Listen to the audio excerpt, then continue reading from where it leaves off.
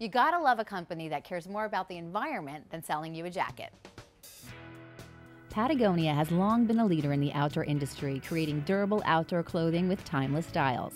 Everything this company does is sensitive to the planet.